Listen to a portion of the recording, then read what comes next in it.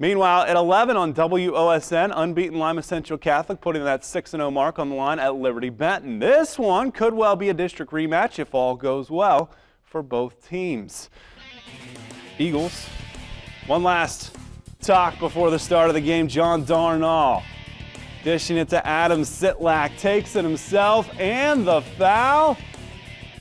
Nice move. They're on the board and leading. Then Zach Garver, good to see him back healthy. Passes to Sitlak again.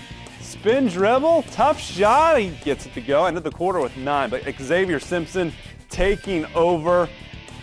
Look at that, drive dish to Cameron White for 2. Then White playing defense, gets the steal. Ahead to X, who marks the spot to White. Layup here.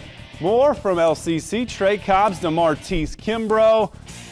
Down low to Simpson for the backdoor layup. Huge night for LCC. They hold LB to 38 points, and they win at 67-38.